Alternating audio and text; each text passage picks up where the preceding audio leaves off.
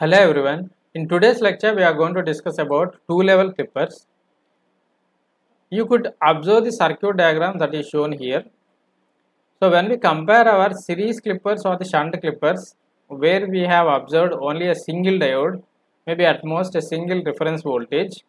But here you could see two diodes denoted by D1 and D2 and two reference levels denoted by VR1 and VR2.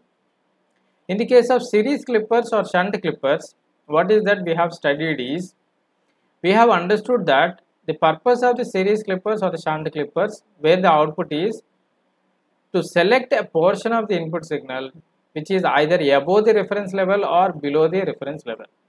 Okay. So as you could see here, two reference levels are here. Okay. Here the output is likely to be the portion of the input signal which is always lying in between these two reference levels. Okay, so the portion of the input signal which is lying in between these two reference levels VR1 and VR2 is what is going to be your output in the case of a two-level clipper. Okay, right? Okay, so that is anything below your VR1 is going to be clipped off, anything above your VR2 is going to be clipped off. Only the portion which is in between these two reference levels is being selected as your output, right? Earlier what we have done with respect to the series clippers or shunt clippers, okay? So while analyzing the series clippers or the shunt clippers, what is all that we have done is, we have tried to estimate the state of the diode, that is whether my diode is either in the on state or in the off state. On state in the sense that whether my diode is being operated in the forward bias region, then I will say that it is said to be in the on state because I am replacing with a short circuit. When my diode is said to be operated in the reverse bias, I am saying that it is being operated in the off state so that I can replace it with an open circuit. When once I am able to replace my diode with an open circuit or a short circuit depending upon the state of the diode, I am able to find out my output voltage very easily in the case of either a series clippers or in the case of a shunt clippers. Okay, right? So just like there, even here also, when once we are able to determine the states of the diodes, then it will be easy for us to understand what is the output corresponding to the applied input signal. Okay. But earlier, because there is a single diode, there are maximum of two possible states, that my diode can be either in the on state or in the off state. But now, as there are two diodes, there can be a maximum of four possible states. If two diodes are there, 2 to the power of 2, that is 4 states. If 3 diodes are there, 2 to the power of 3, that is 8 states. Okay, so if n diodes are there, 2 to the power of n states will be available. Okay, so with these two diodes, let us see what are the possible states that can take place. The first state that your circuit can be, okay, is that my D1 is in the off state and D2 is in the off state. Okay, so both the diodes being in the off state is one of my state. Okay, and the second state can be D1 is being off and D2 is being on.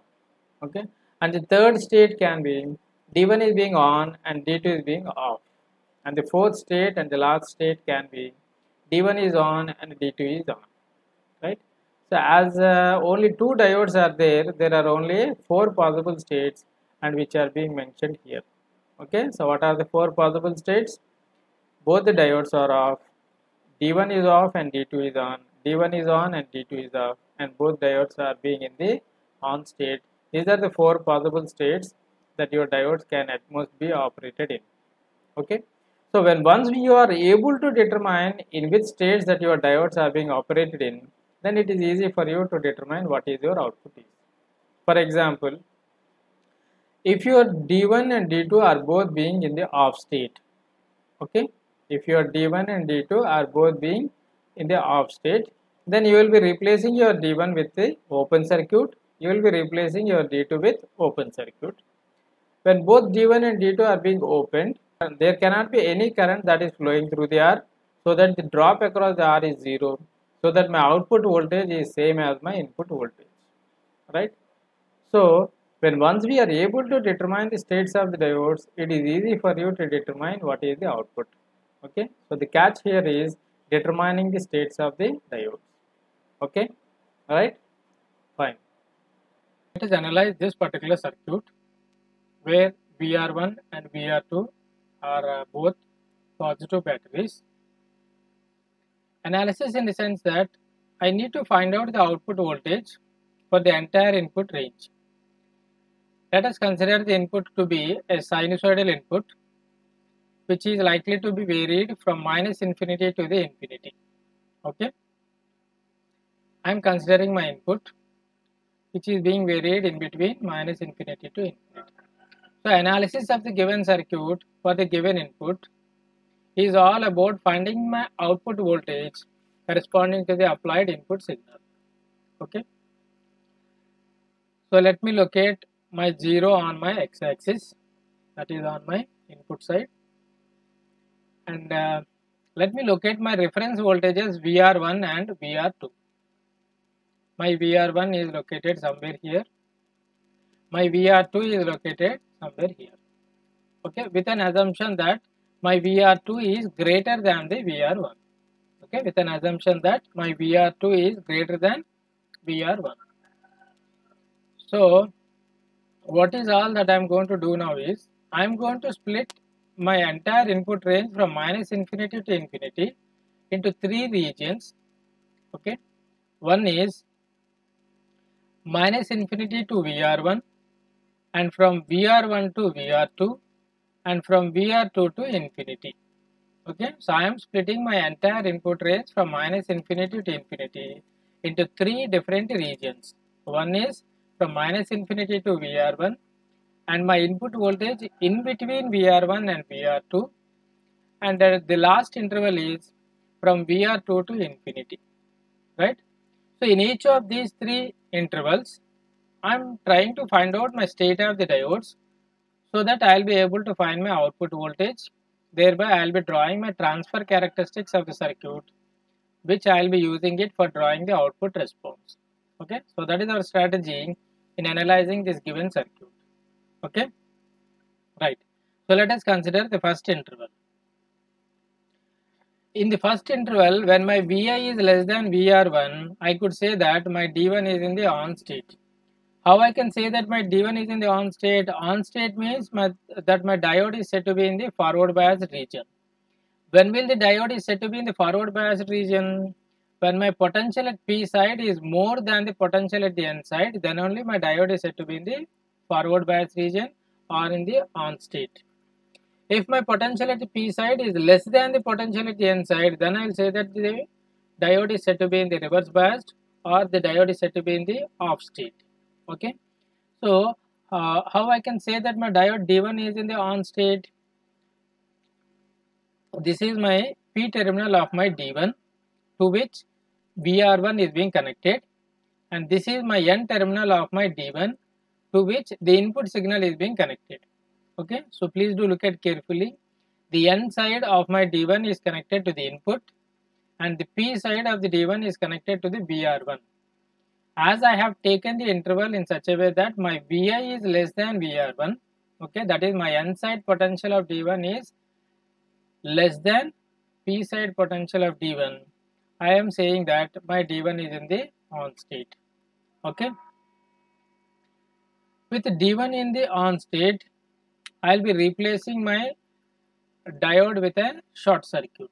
Okay, so I know that whenever my diode is said to be an ideal diode, if it is in the on state, I will be replacing with a short circuit. If it is in the off state, I will be replacing with an open circuit.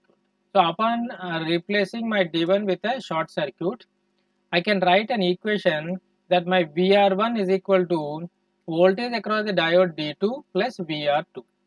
Okay, from which I can write that my VD2 is equal to VR1 minus VR2, right? As I assumed that my VR2 is greater than VR1, my VD2 is negative. Okay, so here my VD2 is negative because my VR2 is assumed to be greater than VR1. VD2 is negative means what? Whenever my voltage across the diode is negative means diode is said to be operated in the reverse bias region. Reverse bias region means that your diode is said to be in the off state. Okay, So that means my diode D1 is in the on state, with which my diode D2 is going to be in the off state, right? So for the region considered, I am able to find the state of the diodes D1 and D2. D1 is in the on state and D2 is in the off state. With off state, I can replace my diode with an open circuit. Okay. So with the on state, I have replaced my D1 with the short circuit. With the off state, I have replaced my D2 with the open circuit. Now I can find out what is my output voltage is. Okay. So what is my output voltage is? My output voltage is same as my VR1, right? So over this interval minus infinity to VR1, my output is going to be VR1, okay? And of course my D1 is in the on state and D2 is in the off state, right? Okay. Similarly, I'll consider the next interval, that is my input is in between VR1 and VR2, okay? I'll be considering my next interval, that is in between VR1 and VR2. Whenever my input is in between VR1 and VR2, okay, I am saying that my D1 is off, okay, since my potential at N side is greater than the potential at the P side, okay. So this is what my N side of my D1, this is what my P side of my D1, and my P side is connected to the VR1, my N side of D1 is connected to the input. As my input is greater than VR1, that means my potential at N side is greater than the potential at P side, that is why D1 is said to be off, okay. So with the D1 in the off state, I can replace it with an open circuit, okay. So with D1 in the open circuit, I can say that my D2 is in the off state. Why my D2 is in the off state? Because my P side of the D2 is denoted here, my N side of the D2 is denoted here. My P side is connected to the input and my N side of D2 is connected to the VR2. As Vi is less than VR2, that means potential at P side of D2 is less than the potential at N side of the D2. So that is why my D2 is said to be in the off state. When both the diodes are in the off state, okay, so I can replace even my D2 with an open circuit. Okay, so when I replace my D2 with an open circuit and D1 with an open circuit within the region VR1 to VR2, I can find out my output as Vout is same as my input. Okay, my output is given by Vout is equal to Vi. Why Vout is equal to Vi? Because with an open circuit of my D1 and D2, there will be no current flowing through your R. That means drop across R is 0, right? So that my output voltage is same as my input voltage, right? Okay. So let us consider the third interval, that is from VR2 to infinity. Okay, in this interval, I can say that my D1 is in the off state and D2 is in the on state. Okay, so with the D1 in the off state and D2 in the on state, my output is being given by VR2. Whenever a diode is said to be in the off state, I will be replacing with open circuit. Whenever a diode is said to be in the on state, I will be replacing with the short circuit. Accordingly, we will be having that our output is given by VR2 within this range of input signal, that is from VR2 to infinity. Okay, and by the way, why D1 is off? Why D1 is off means because the N side of the D1 is connected to the input and P side of D1 is connected to the VR1. As my P side of the D1 is less than the N side of the D1, my D1 is said to be in the off state. Okay. So whenever my Vi is greater than VR2, as my VR2 is greater than VR1, my Vi is greater than VR1 also. So whenever my N side potential is greater than the P side potential of any diode, my diode is said to be in the off state. That is why D1 is off. And as my Vi is greater than my VR2, that is my P side potential at D2 is greater than the N side potential of my D2, D2 is said to be in the on state. Okay. So with the D1 off and D2 on, my output is being given by VR2, right? So we have split the entire input range into 3 intervals, and in each of the 3 intervals we have understood what are the state of the diodes, and thereby we are able to find out what is the output, and with the help of this information I can plot the transfer characteristics of the circuit. Okay, right. Let us try to draw the transfer characteristics. Transfer characteristics is nothing but plot between the input voltage and the output voltage. Okay, so as my output voltage is dependent on my input, whether it is greater than or less than my reference voltages, I'll be locating my reference voltages first. So let my VR1 be located somewhere here. As my VR1 is positive, located on the positive x-axis. As my VR2 is more than my VR1, I have denoted my VR2 next to the VR1. Okay. Similarly, VR1 and VR2 are at most the numbers. So the same numbers can exist even on the output axis also. Right. So let me locate my VR1 and VR2 on the output side also. Let this be VR1 and let this be VR2. And what is that? We have found out with the help of this analysis in the three different regions. Whenever my Vi is less than VR1, my output is being given by VR1. When my input is in between VR1 and VR2, we found that the output is same as the input. And when my input is greater than VR2, we found that the output is same as the VR2. Okay. So for all my input less than VR1, my output is being same as VR1. And for all my input greater than VR2, my output is being given by VR2 itself. Okay. And whenever my input is in between VR1 and VR2, my output is same as the input. And how do I represent that? This is how my transfer characteristics are going to look like for the considered circuit. Okay. Right. So with the help of this transfer characteristics, let us try to plot the output response of the circuit. Okay. So when the input is a sinusoidal input. Okay. Right. So this is the x-axis and y-axis. On x-axis it is the time variable. On y-axis is the input Vi of t. And let us consider a sinusoidal waveform. Okay. So I need to draw the output response, which depends normally on whether my input is less than VR1 or in between VR1 or greater than VR2. Okay. So let me locate my VR1 and VR2 on the axis. So let this be VR1. Let this line be representing your VR2. Right. So when I try to plot the output, okay, always I'll be looking at my input for whether it is in between VR1 and VR2 or greater than VR2 or less than VR1. Okay. So from this point to this point, my input is in between. My input is in between VR1 and VR2. So whenever my input is in between VR1 and VR2, my output has to follow the input. Okay. My output has to follow the input. And from this point to this point, from this point to this point, my input is greater than VR2. Whenever my input is greater than VR2, my output has to be same as VR2. Okay. And from here to here, my input is in between VR1 and VR2. Then my output has to be following the input.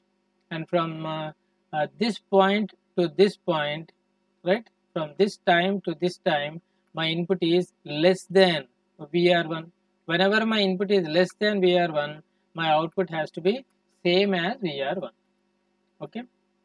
So this is how I need to proceed, identifying whether my input is either in between the two reference levels or greater than the VR2 or less than the VR1. Okay. So whenever my input is in between these two levels, my output has to follow the input. When my input is greater than VR2, output has to be same as VR2. And when my input is in between two reference levels, output has to follow the input. Okay. And for all my input less than VR1, my output has to be same as VR1. Okay. So likewise, I can complete my output waveform for all the cycles that I had considered in my input signal. Right. Output is following the input. Output is same as VR2. Output is following the input. Output is same as VR1. Output is following the input. Output is same as VR2. Following the input VR1. Following the input VR2. Following the input VR1. Okay. So what is that we can observe is as it is mentioned earlier that these two-level clippers are primarily meant for selecting that portion of the input signal which is lying between VR1 and VR2. Okay, so you can observe clearly that the input signal which is exclusively in between this VR1 and VR2 has been selected. Okay, right? Okay. Let us consider another circuit where in this case the VR1 and VR2 are both negative batteries. Okay, here VR1 and VR2 are both negative batteries, right? So we'll proceed in the same way, right? So we'll be trying to find the output voltage for the entire input range, that is from minus infinity to the infinity. We'll be considering the input as a sinusoidal waveform so that it varies from minus infinity to infinity. Okay, so let me consider an input signal so that it always varies from minus infinity to infinity. Let me locate my 0 point. Okay, and if I ask you to locate my VR1 and VR2 as both are being negative, I'll be locating to the left side of the 0. Okay, my VR2 is here and my VR1 is here.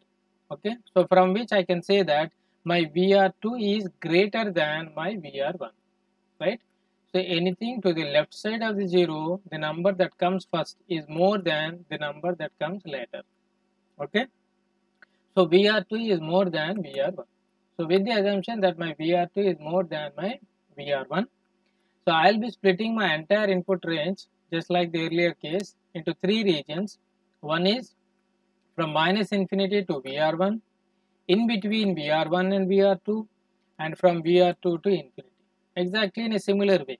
Okay, exactly in a similar way, except that this time my VR1 and VR2 are the negative batteries. That's all. Okay, everything remains the same. So let us try to analyze in which states my diodes are going to be so that I can determine my output. Okay, from which I can draw the transfer characteristics which will be used later on for drawing the output response. Okay, right. So in the first case, my D1 is on and D2 is off, and my output is being given by VR1. Okay, so whenever my D1 is on, I'll be replacing my D1 with a short circuit. With my D2 off, I'll be replacing my D2 with open circuit. With the D1 on and D2 off, I can find my output to be same as VR1. Okay, right. But why D1 is on? Because my P side of my D1 is connected to the VR1 and my N side of D1 is connected to the VI. Okay, it doesn't matter what VR1 is. We are not worried about what VR1 is. It may be a positive battery or negative battery, that is immaterial. As we are representing with VR1, okay, we are getting the same results what we have obtained in the earlier case.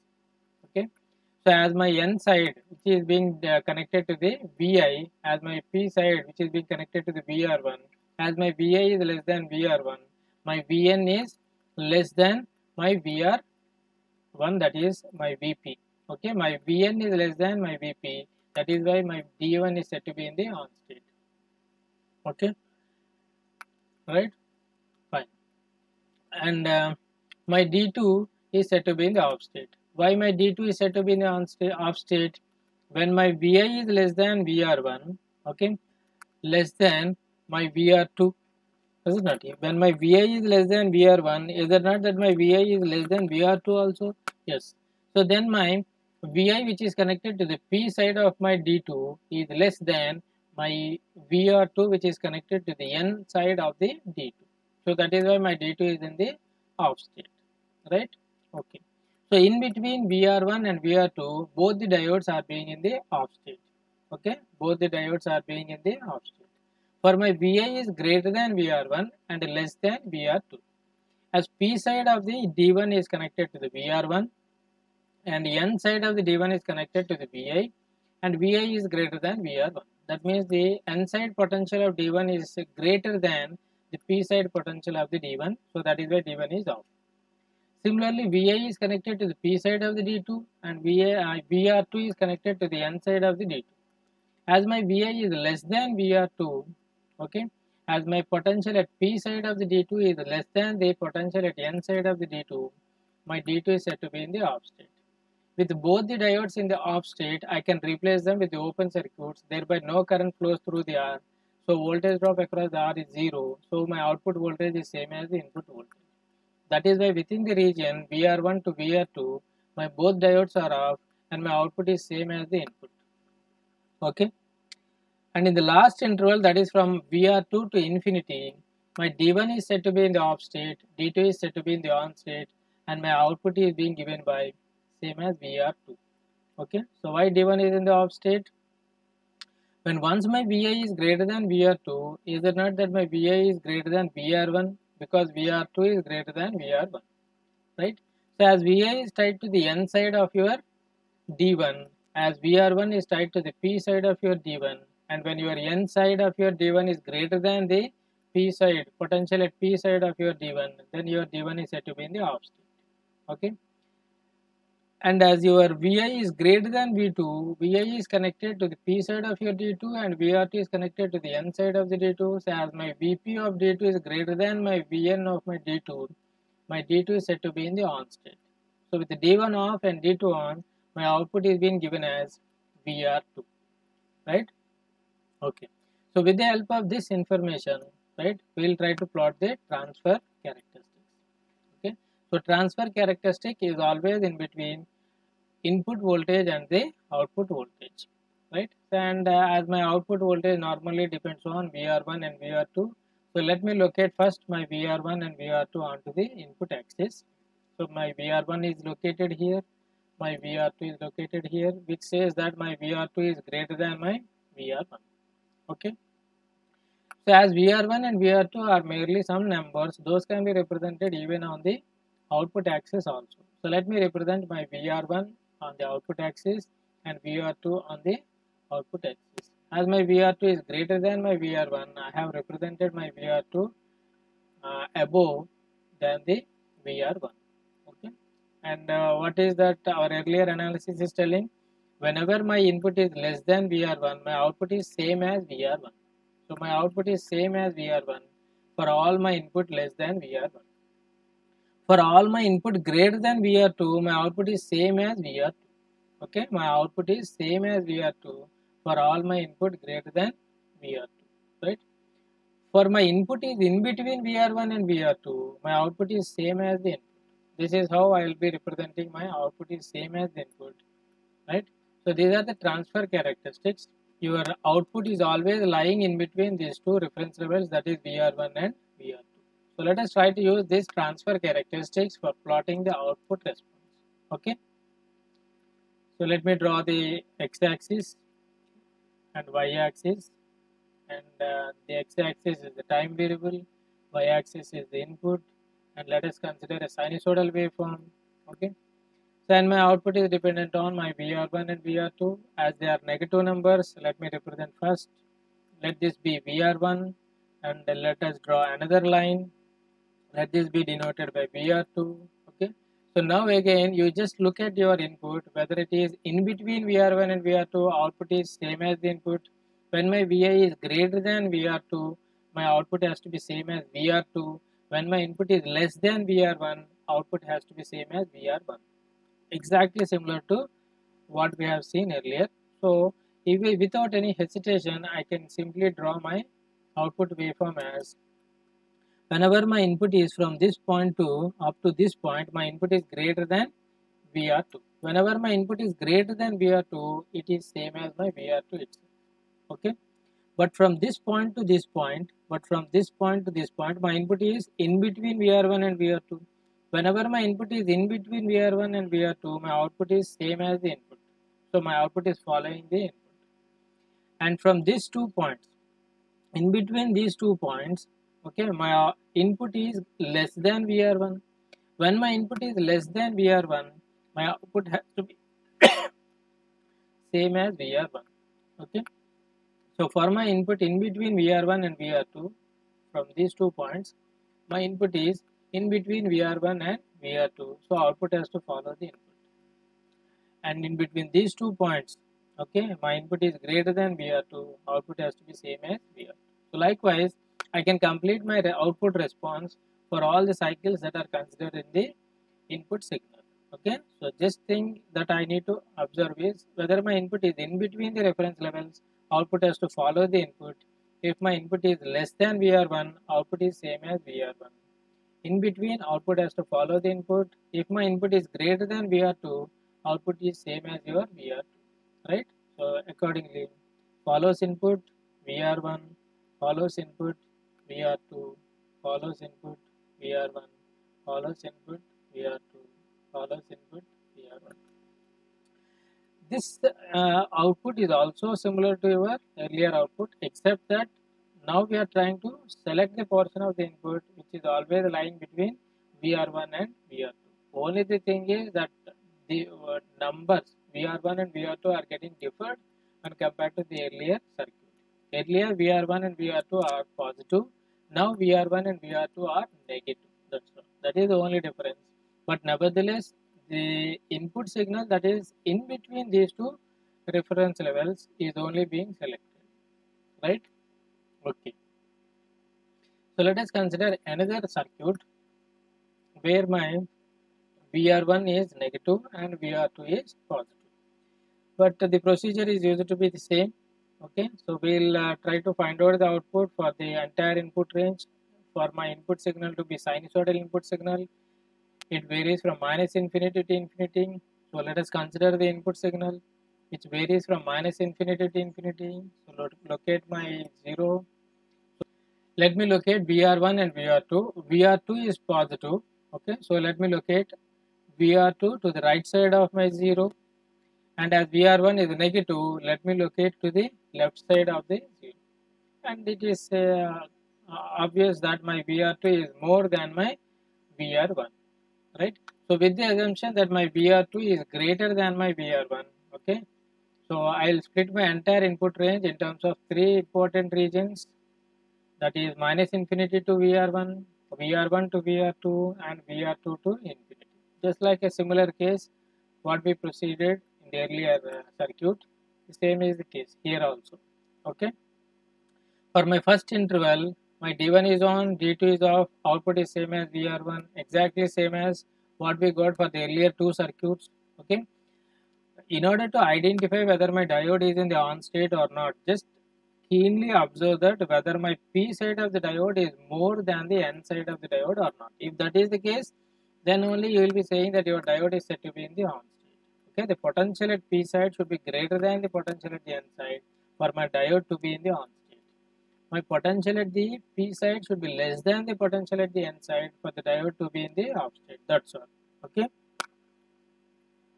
Similarly, in between VR1 and VR2, my both diodes are being in the off state, so that my output is being given by Vi. Okay, exactly similar to the earlier case. With diode D1 and D2 both off, I'll be replacing them with open circuit, so no current through the R, so no voltage drop across R, so output voltage is same as the input voltage. Okay. So in the last interval, that is my Vi is greater than VR2. Okay. So what we found out in the earlier two circuits is that my D1 is off and D2 is on, so my output is also same as VR2. Okay. So with D1 off and D2 on, my output is same as VR2. So these results are exactly similar to what we got with the earlier two circuits. Right. So now I can draw the transfer characteristics, but one important observation is that the transfer characteristics are getting differed depending upon the VR1 and VR2. Okay. So though the circuit structure is looking like same, but the VR1 and VR2 are likely to change in each circuit.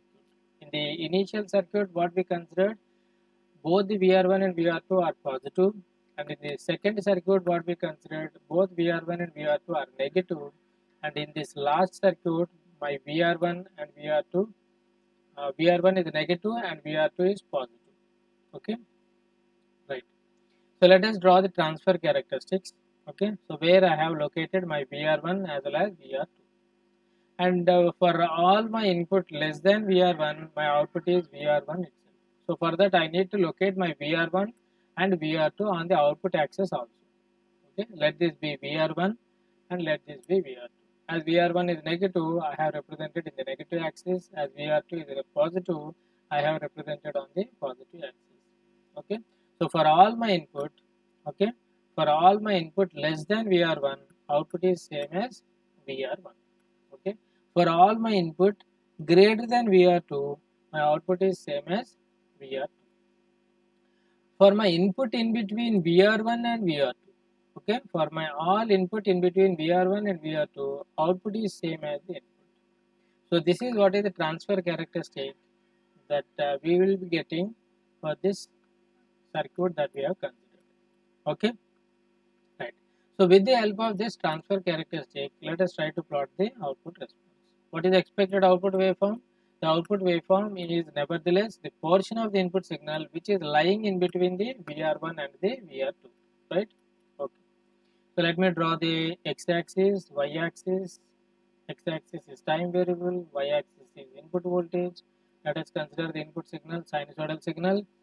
Then my input output is dependent on VR1 and VR2. As VR1 is negative, locate the VR1 in the negative axis, represent with VR1.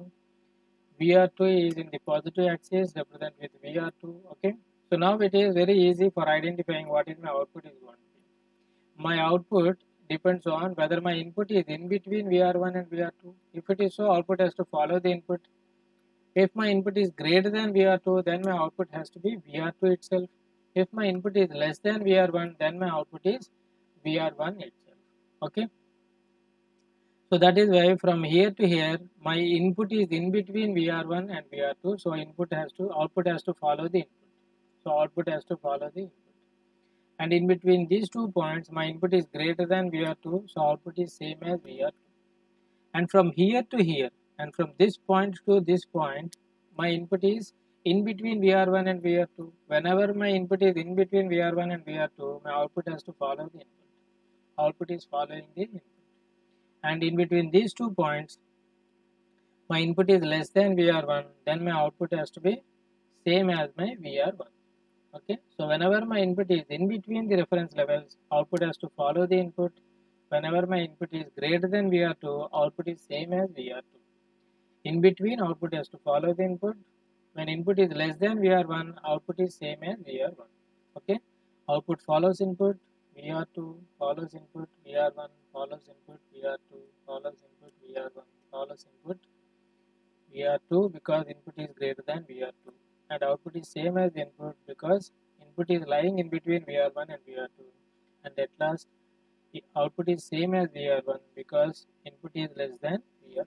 Okay, but nevertheless we are again trying to select the portion of the input signal which is lying in between the VR1 and the VR2.